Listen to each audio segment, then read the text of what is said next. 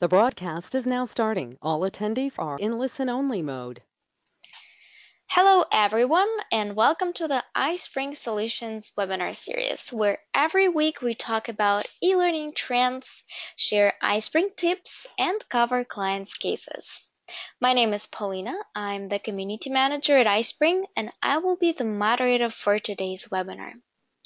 As a speaker, I have invited an e-learning specialist, Alina Matveeva. Hi Alina, how are you doing today? Hi, Paulina. Hello, everybody. I'm fine. Awesome. So this is the first time Alina is giving a talk in English, so she will very much appreciate your support, guys. And today I think she will be covering a very interesting topic. She will be talking about and actually sharing the practical tips with you guys on how to create your first microlearning course. So stay tuned, and as always, you're more than welcome to ask your questions. And in order to do that, please submit them in the question box. And you should find it on the right side of the GoToWebinar panel, somewhere at the bottom. And on the screen right now, you should see how it looks. Okay, so I think at this point we are ready to begin. So Alina, let me please pass the mic over to you as well as the presenter rights.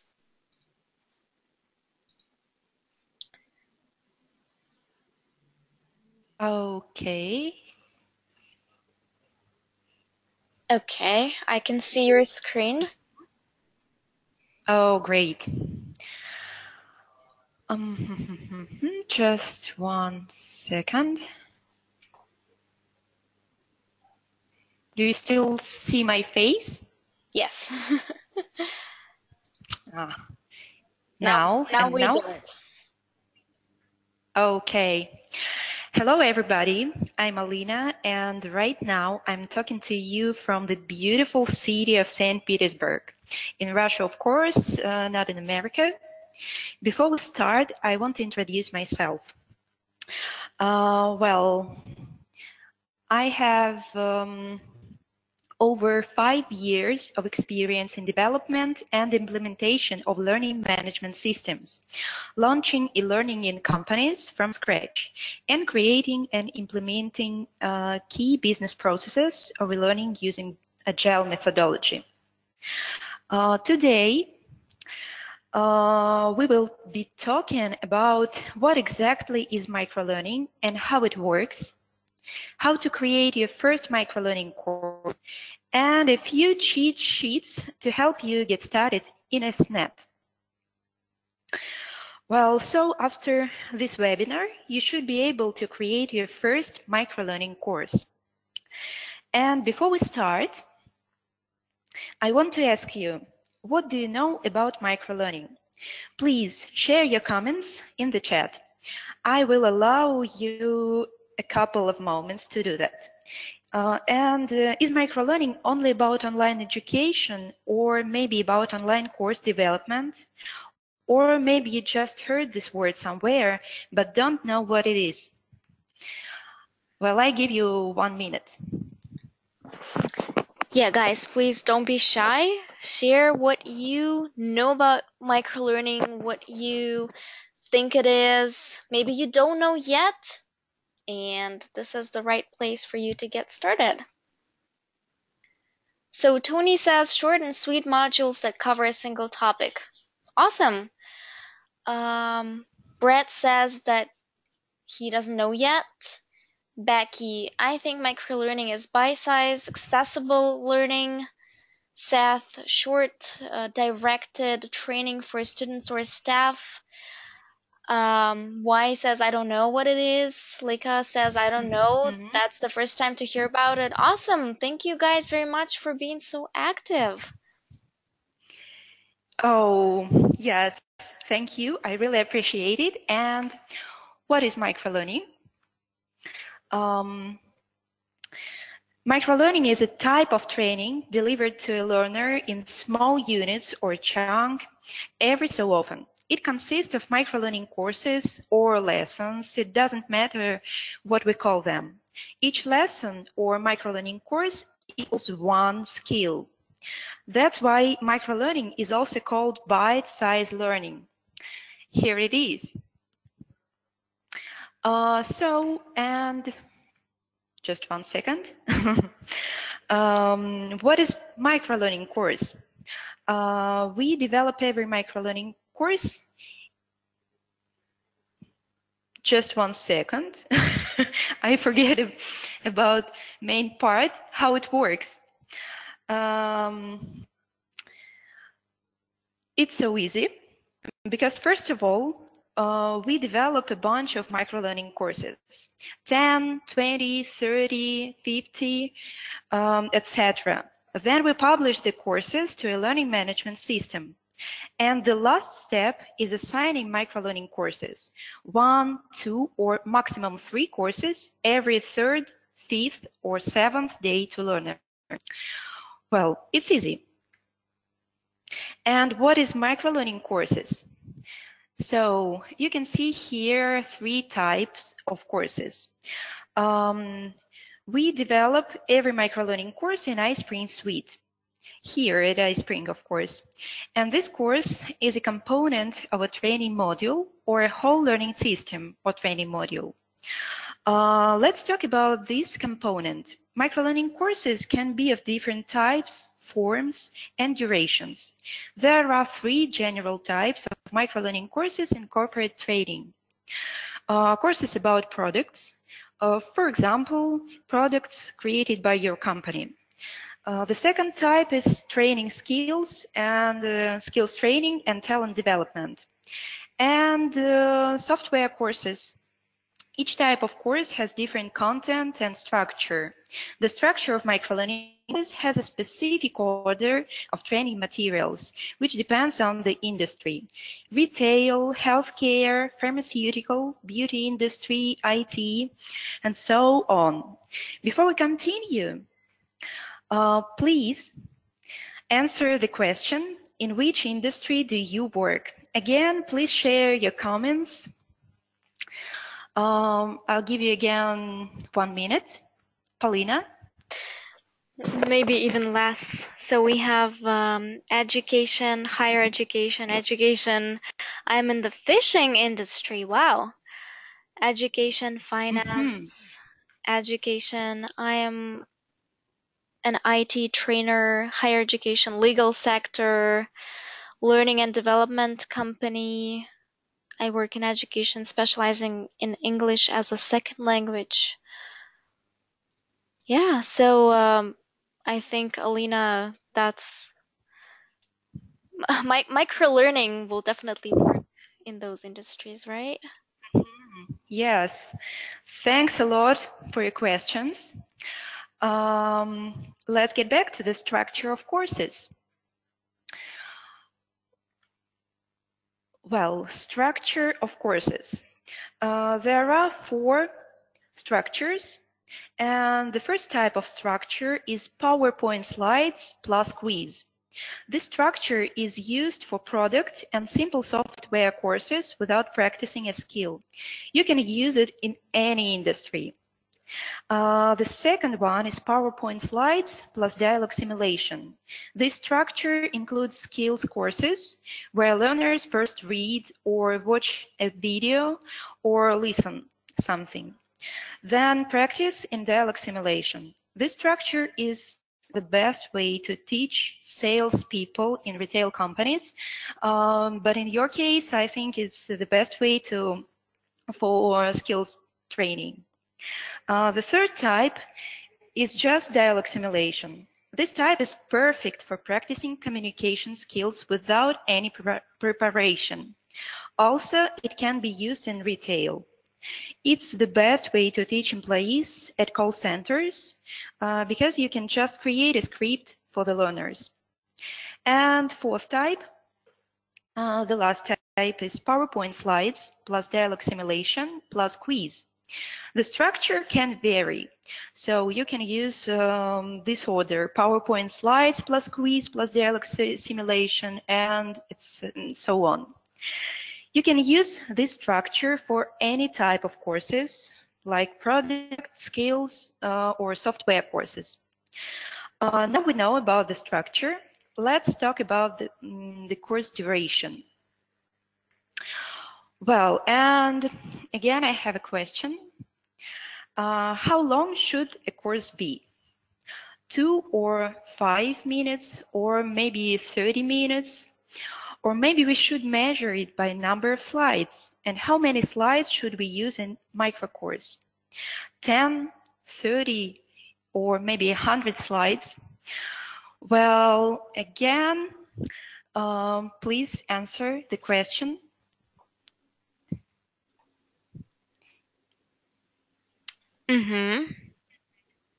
So Olive says 2 to 5 minutes. Y says 5 minutes. Freddie by minimum 5. Zoe thinks it should be within 6 minutes. Jack thinks it should be set by minutes. 10, 15 minutes, maximum 10 slides, less than 5 minutes, 2 to 5 minutes.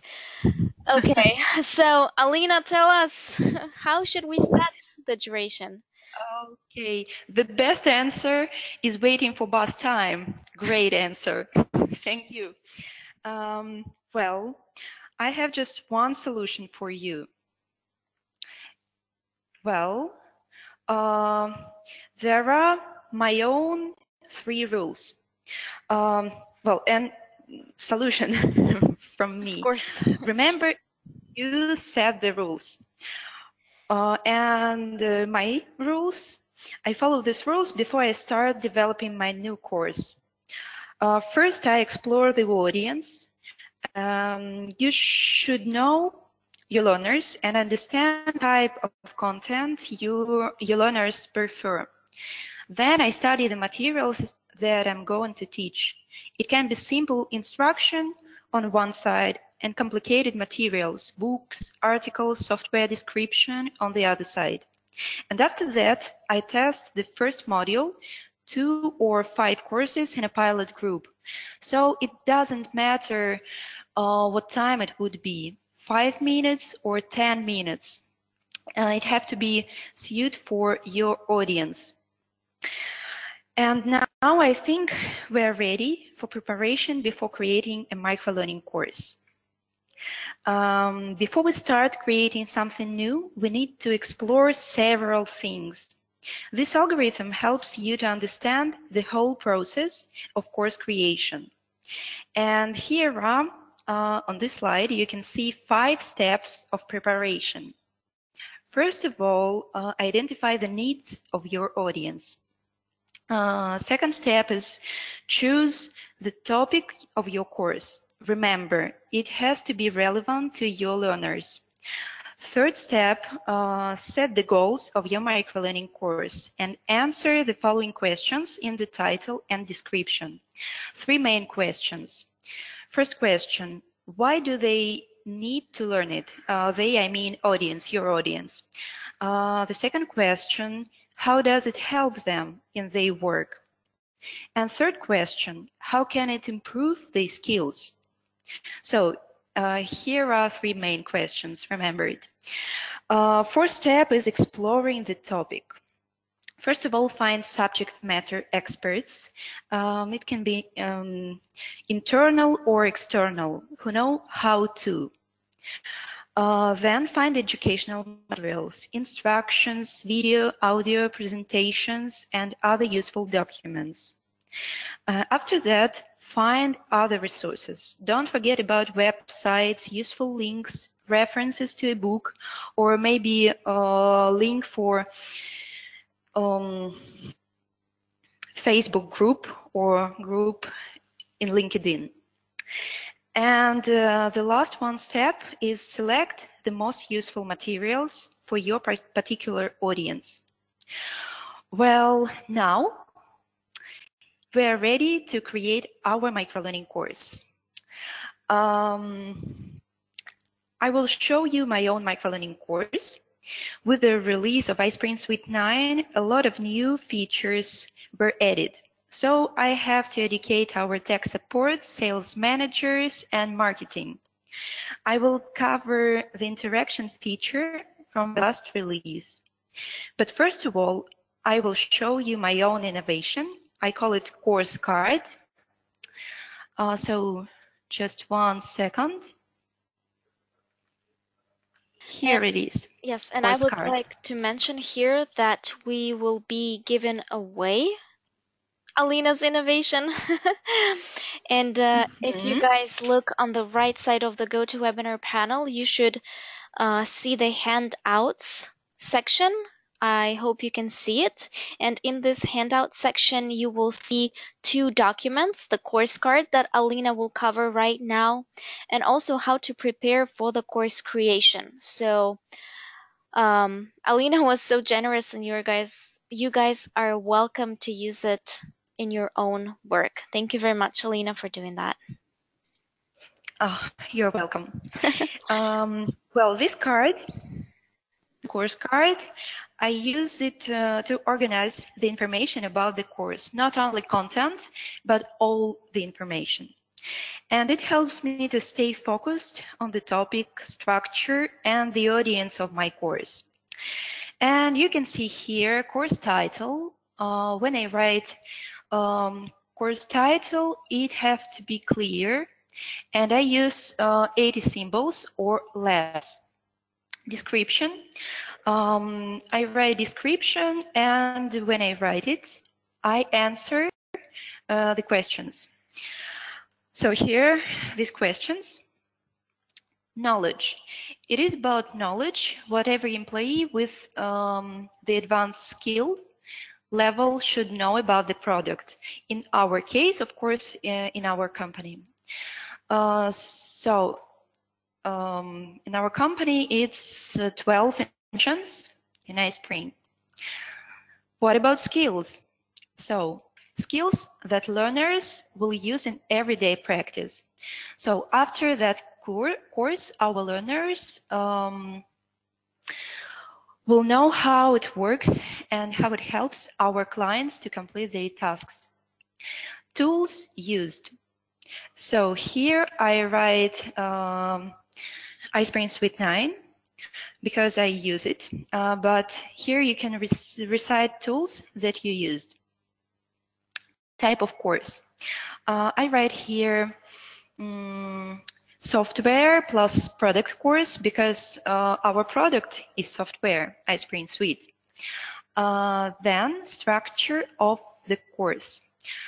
There is a simple structure, PowerPoint slides plus quiz. And course update. It's how many times we'll be updating this course. This depends on the topic, product, or company policy. In our case, it's every iSpring update. Number of learners, in our case, it's 50 employees. And how many learners will take this course? Course duration, approximately 15 minutes. And as you can see, I measure this course in minutes, so duration in minutes. Subject matter experts, in our case, it's product development team, and here you can write a department or a name of the experts. Your audience, in our case, so here are department, different departments, and here are the learners of the course. Grade of our learners is advanced. So this course is for employees with 1+ year of experience in company. And training manager, me, person in charge. And due date of the course launch is tomorrow, date 15 of June. Now, it's not only course card, it's also course structure, but this structure is about content. So the structure consists of 4 parts. First part is the title. The second part is description. Third part is body of course. So body of this course equals one interaction. This interaction is media catalog. Depending on the case, this part can be bigger than mine. So you can use in this part not only this interaction, you can use also different slides, a few interactions, and something else. And the last part is quiz. In our case, it's 4 random questions, 2 random questions out of 4 total. So I'm ready to show you our microlearning course. Here it is. So it is first slide. It's the title of our course, interactions. The second slide is description of course. It is also description of course, and here we write to our learners that iSpring Suite 9 and interaction in iSpring Suite 9 is no harder than heating up a slice of pizza, and it's true. And it is a description also. So here is a body of course. And it is an interaction that consists of 12 parts, 12 interaction. So it is a first interaction named tabs. I use the in this part picture. Also text plus picture. Glossary. Oh, I'm sorry. Next one, timeline. I can give you more time if you want to read more about interactions. Alina, will you be able to share the link to this course afterwards so that they can take this course at their own pace? Okay, I think yes, of course. Okay, awesome. So I think you just can keep going. Okay. So here we can add not only pictures, but also screencasts. This screencast I created in iSpring Suite 9. Well, cycle process. Also, it is a screencast.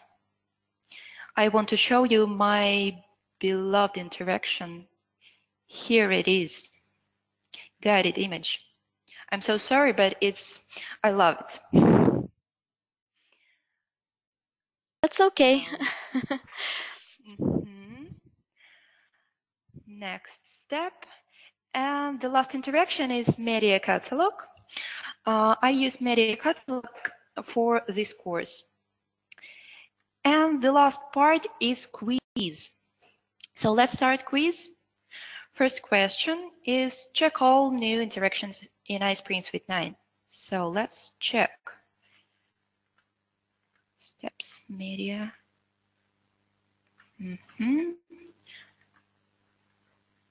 Guided, yes. Oh, correct. I'm very good learner. Circle diagram, labeled graphics, submit. Oh, great. So we can review quiz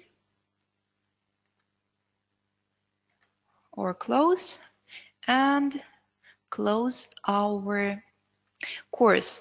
So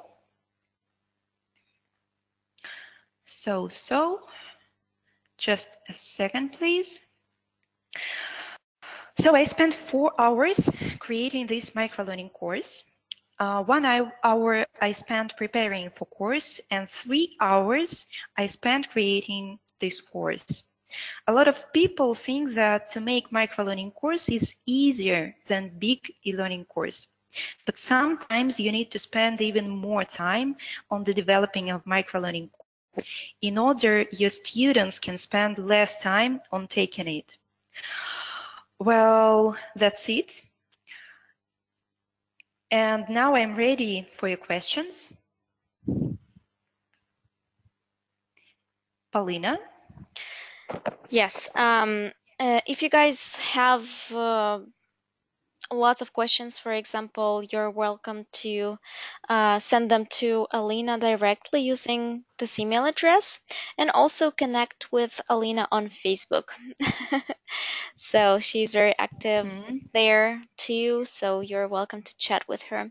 And yes, right now we are ready for any questions that you have for Alina about microlearning and anything else e-learning.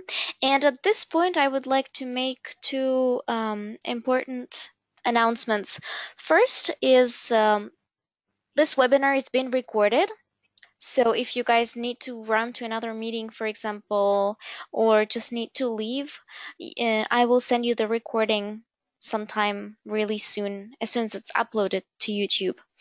And also, I would like to mention one more time that the handouts for you are ready. You're welcome to download them from the handouts section, and it should be on the right side of the GoToWebinar panel, somewhere at the bottom near the chat, near the question box.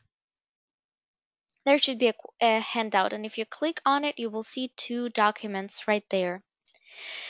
And also, there was a question, Alina, if you would be willing to also share the presentation that you used during your talk. Yes. Okay, wonderful. All right, so now let's move on to the question. There is one from, just one moment, from Zoe. Is microlearning similar to SPOC, I guess, small, private, or open course, which, as far as I know, is also an alternative to MOOC courses, massive online open courses. Is microlearning similar to this one? It can be similar because MOOC is so microlearning. We can use microlearning not only in e-learning but also in blended learning, and of course we can use it in massive online open courses. So I think that the answer is yes. Yes, I think yes. Okay, wonderful. And yes, just one moment.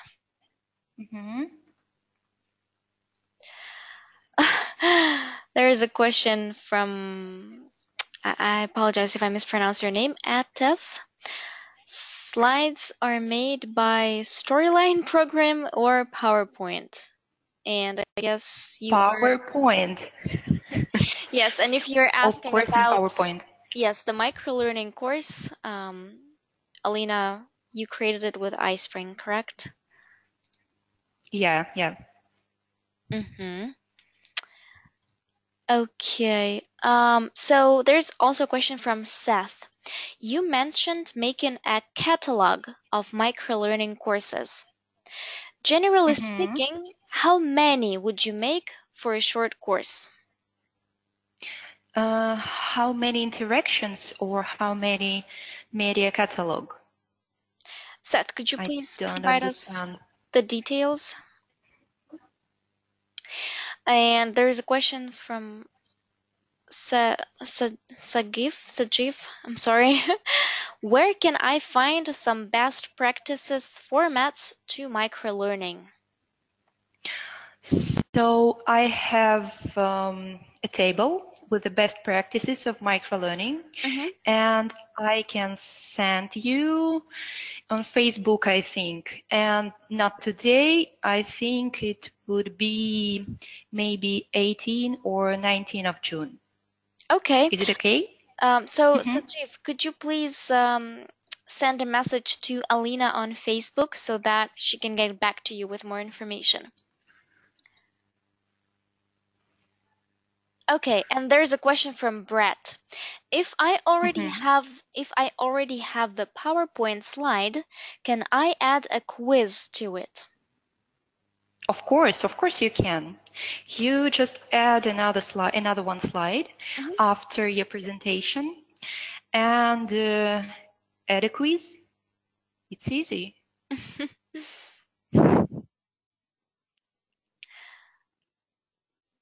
And you can write an email on tech support of iSpring. Mhm. I think they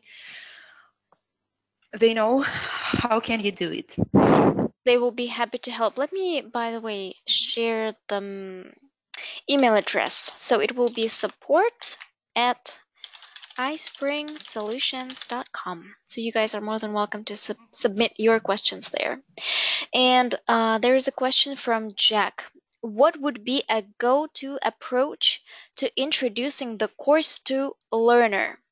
Are the first few sections of the course card that you shared, Alina, useful for this purpose? And I don't understand this question.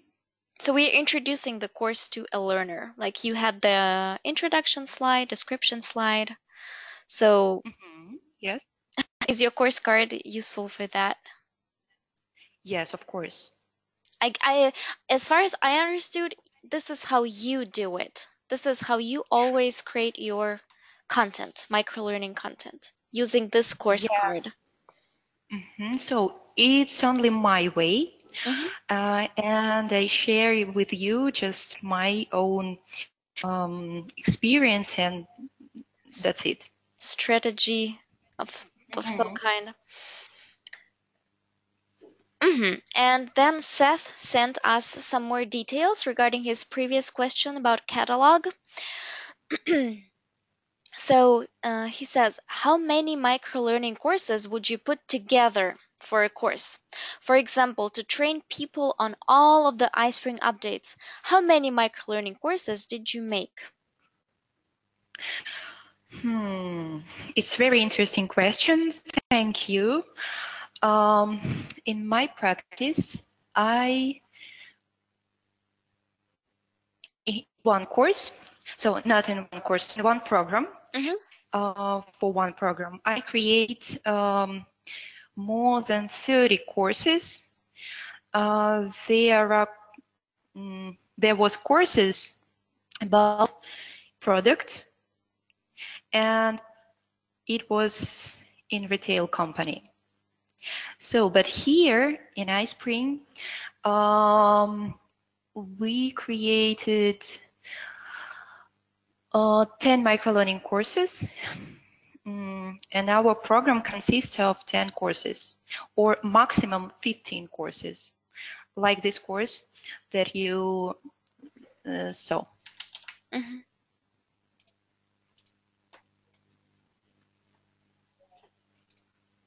Okay. And moving on to the next question from Tony.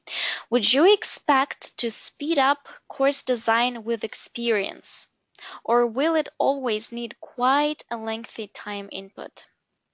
So basically, if, for example, now you spend 4 hours on course creation, will you be able to spend less and less time? No, now I No? spend less time. But first, when I began, I spent about 8 or 10 hours. So you did cut it. Yes, I'm sorry. Um, yes, it wasn't so easy the first time. hmm Okay. So yes, Tony, there is always a hope. You will do Mhm. twice, um, I mean faster, 2 times faster with more experience. Okay, so the next question, would you link from Manif? And again, I'm terribly sorry if I mispronounce your name, guys. Would you link microlearning courses using learning pathways, or would you add them into a specific catalog? So, is is this clear question to you? Not so clear.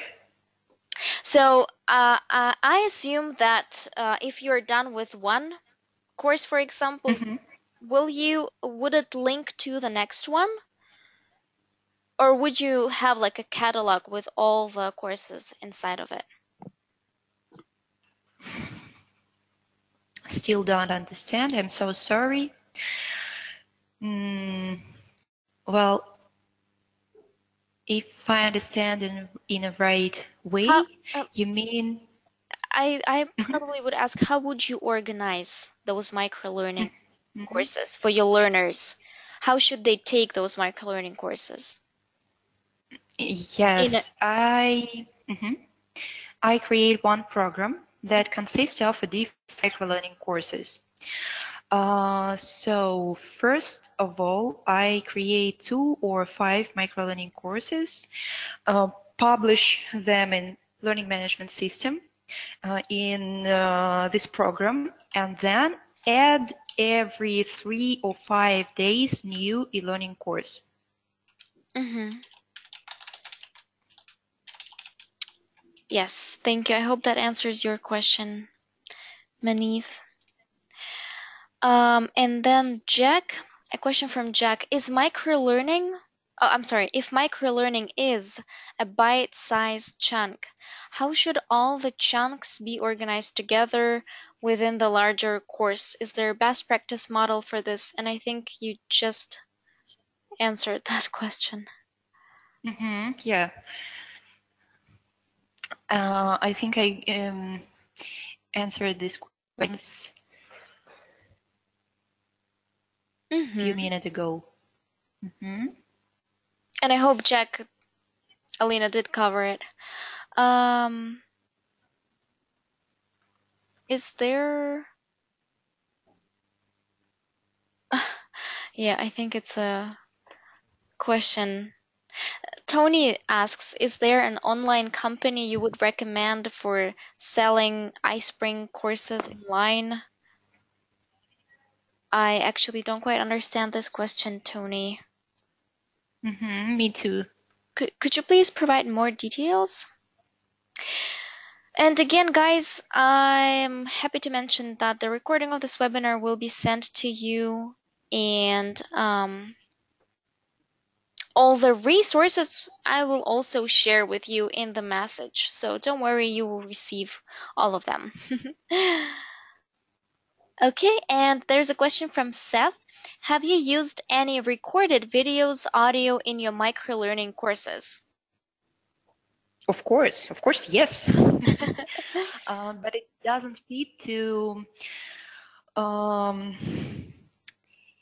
everyone. Mhm. So, for example, for our learners, we use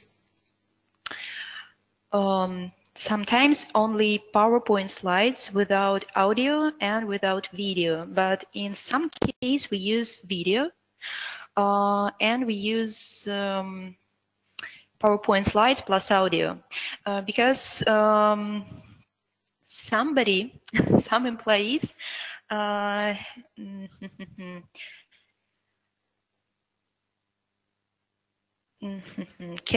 can't listen the audio in their workspace. Mhm. Mhm. I'm sorry for my English. It's very poor, and I'm really sorry. So in this case, you would do what if they can't listen to the audio? Yes, in this case, I use only PowerPoint slides without audio and without video, just pictures and text. Mhm. Okay, so you also, whenever you create, I mean, please correct me if I'm wrong, but whenever you create Mhm. courses for your audience, you also try to figure out what environment they will have in order to take the Yes, of training. course. Okay, Hmm. that's a great point. Okay. All right. Any other question, guys?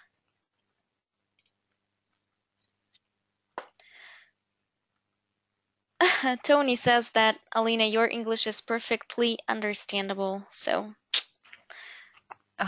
Thanks a lot. and there is also a question from Tony. So he says, once your LMS courses are complete, is there a way of marketing them online? How would you recommend I attract newcomers? So you mean new students? Um, Well, yes. mhm, I don't understand at all. I'm sorry, Tony, but I don't think that this is the best resource to ask from. Maybe if I should look for another expert who will be focusing on selling content on online and marketing it the best way. Actually, it's really interesting. It's a great topic. Thank you for mentioning it. Okay, so yes, I think at this point we are ready to wrap up. Thank you very much, guys, for attending our today's session. We greatly appreciate it. And thank you very much, Alina, for covering this wonderful topic, the microlearning and how to. I hope you guys will be able to create your first microlearning course if you haven't done so. Well, thank you guys, and thank you, Paulina. Um, I hope I hear or see you in a webinar again. Of course. Yeah. Well, thank you. Have a good day. Yeah, Jack says, wish us luck. Good luck, Jack. If you have any questions, you know to whom you should address them. Alina is always happy to help. All right. So, okay, guys, I hope you have a wonderful day and thanks again for joining, and we'll keep in touch. So, we'll see you at our next webinar. Bye bye, everyone. Bye.